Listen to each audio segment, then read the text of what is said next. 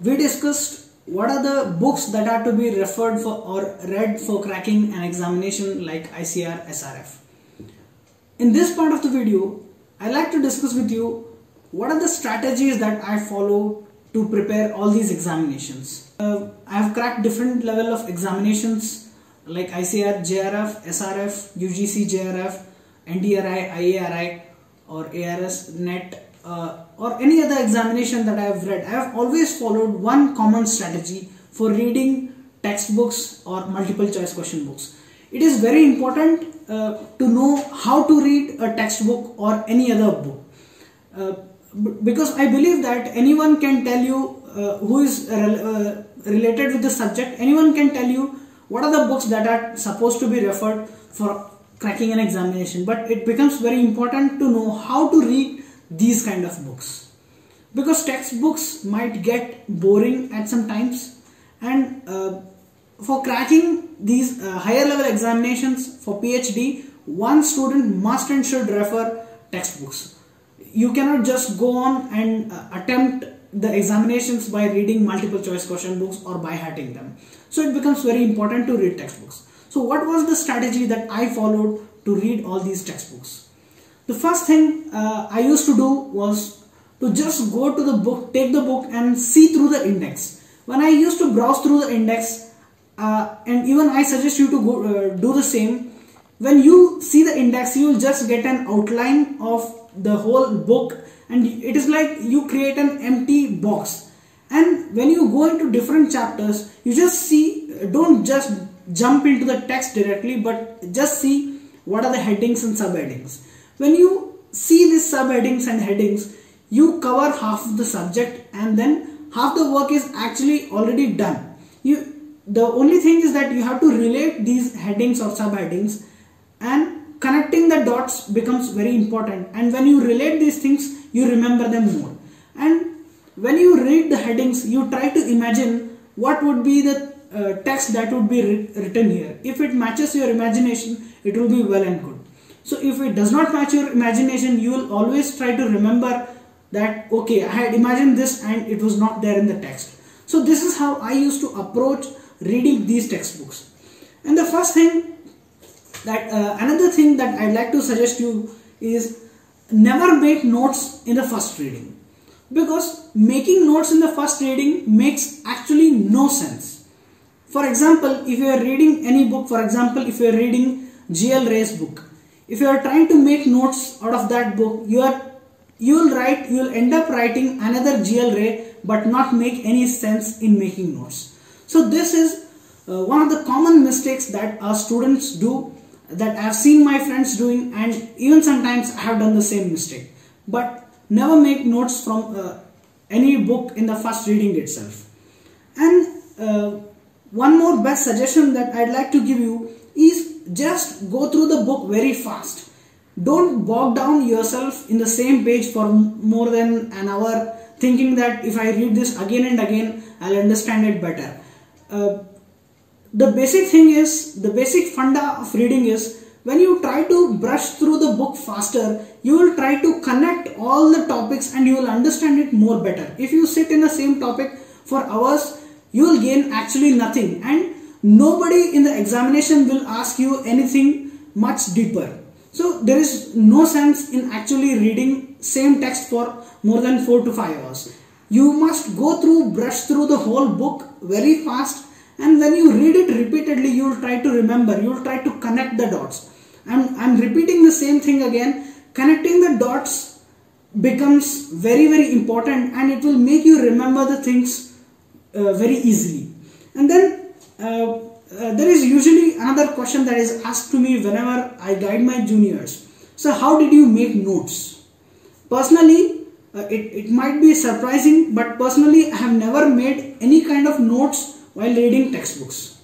So what I used to do was, after I completed reading the books, I used to make some special kind of I used to jot down all the author names. This was suggested to me by my senior Krishna DK. What he suggested to me was that he asked me to write all the topics that are similar in a same book. For example, if you are reading different kinds of effects, for example, there are in extension especially there are different kinds of effects like Pygmalion effect or guinea pig effect or many other kinds of effects. So these are given in different textbooks, and I used to jot down the similar topics in a same page. So I used to know the similarity between these topics and what is the difference between these topics. So such thing could be made into a notes. So and another thing is I used to make note of all the authors and their contribution or their books.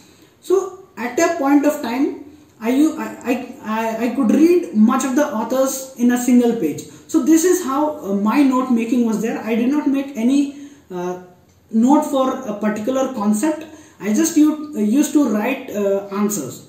So this is how I used to read my textbooks. And then one more specific methodology that my senior suggested to me was, he asked me to read appendix, the subject index or the author index. So this could be best utilized when you revise the whole book. So I used to go to the subject index and author index or the name index. So whenever I used to see a particular title, for example, if I read about reinvention, so in the subject index, I used to find different kinds of words, and whenever reinvention used to appear, I tried to imagine what is the definition. I tried to imagine what are the concepts that are related with it. If I did not know it, the page number would be written in front of that word in the subject index. So I used to find that page and read it again. So this is how I used to remember. I used to revise the whole textbook in a very short span of time. So this is how I used to read textbooks actually. And then there is another type of book, that is the multiple choice question books. So how did I read these multiple choice question books? Most of the students try to solve these multiple choice question books in the last 1 month or 15 days of their examination. But I don't think that it is very useful if you do that in the last months. I believe that after the first reading, one student must take up these multiple choice question books and they must try to solve. I have myself never solved all the questions in the multiple choice book in my first reading itself. It is very difficult, and don't ever panic if you are not able to solve questions. So if you are able to solve at least 50% of them, you are very good at it. So what I used to do that, if I was able to solve 50% of the questions, it was good, and then the other 50% I used to mark them with either one color or any specific mark that I used to make. So in the second reading, then I used to go to the textbook. I used to read the textbooks in the second reading, and then while reading for the second time in the same textbook, I used to understand, and I used to get from where the questions are picked. And this would be very helpful. If you know from where the questions are picked in the textbooks, you will underline it and you will remember it better. So this is how I used to combine reading both textbook and the multiple choice question books.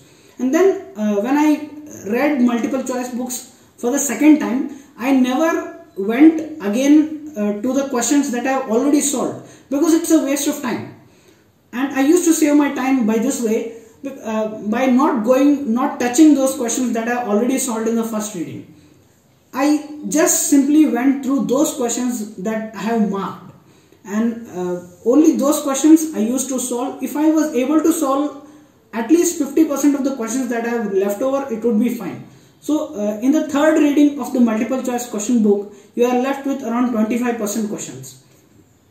I would mark them with another color, and then I used to solve these leftover multiple choice that I did not solve in either first or second reading. So even after again in the third round, I never went through these questions in the first or second round that I have solved, and only I used to go through the 25 questions that I am left with. So this way I never wasted my time in reading multiple choice question books and the same questions that I have already solved. And then if you are not able to solve these 25% questions that you are left over in your third reading, after your third reading also, what I used to do was, I used to make a short note I used to write one-line answers and write them in a separate book. So this is how I made use of these multiple choice question books. And then this is how I read multiple choice and the textbooks both. So another question comes is that how did I prepare for the examination? This is about reading the books. But next comes how did I prepare for the examination? The best way is, the first thing is to practice question papers. You must set a time, you must practice question papers. I had one senior from NDRI, Dr. Ramya HR. She used to give me question papers and Dr. Debashish Das from Pantnagar. They used to prepare question papers for me and I used to practice them. I used to show them the answers. And I did not panic whenever I was not able to solve. We used to discuss it. And this is one part, practicing the question papers. And the second part is discussing with your seniors or your classmates. Because while discussion, most of our senses are very active, and in extension we always say that the more the senses are involved, more of it you can remember. So I discussed a lot of things with my seniors, especially Dr. Debashish Das from Pantnagar. We used to discuss a lot of things each and every day, and I remember each and every chapter that he had taught me. So this is how I used to crack. And then one more thing that I used to do was to speak with my teachers, because teachers are those people, the assistant professor or professors, they are those people who set the question papers. They have an idea, they will give you an overview and they will tell you what are the specific topics that are to be given, that are to be highlighted while reading. So I used to discuss my reading with my teacher, Dr. Itki Prabhakar. So whenever you might have a teacher whom you can discuss freely, so such things, such people can help you better in preparing for these examinations. And coming to the last part of the video, I'd like to tell you how did I approach the examination paper. Most of us prepare very well, most of us read and do a lot of stuff while preparing for the examination, and then they shackle, they break down while writing the examination. So preparation is one part and writing the examination is another very big part of the your cracking the examination. So it is said that you should attempt maximum questions but not all questions. So the best way to approach question paper is to solve all the questions that you know already. You might have heard, after reading for so long, you might know most of the questions. Around 80% of the questions are very simple. You might solve them in the first round itself. So I used to have 3 rounds while solving my papers. In the first round, I used to solve all the easy questions that I knew already, and in the second round, I tried to solve those questions in which I had chances of 50% getting right. So like this, I used to complete my first 2 rounds, and if I'm left with more time, I attempted 1 or 2 questions that I could attempt by eliminating the other options. So this is how I used to approach my paper.